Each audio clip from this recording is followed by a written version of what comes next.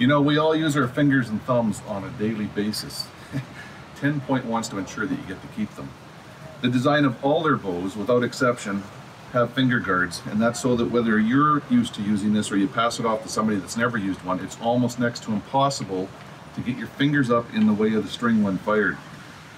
You grip these properly, they're going to protect you.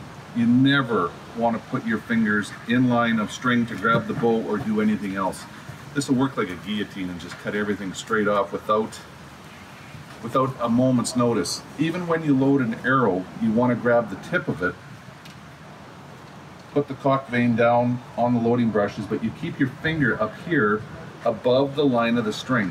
When you're loading this, you can jiggle it around, catch some brush, do different things. You never want to take a chance in hitting the trigger. Load it from up here. You know that your fingers are always in a safe position.